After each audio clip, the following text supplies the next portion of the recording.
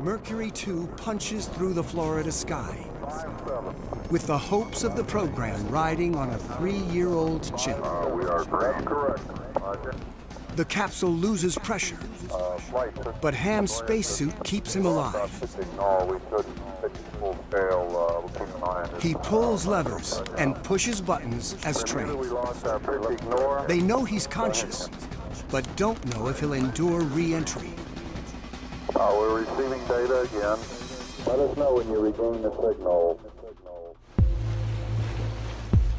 Ships find Ham's capsule in the wide-open Atlantic.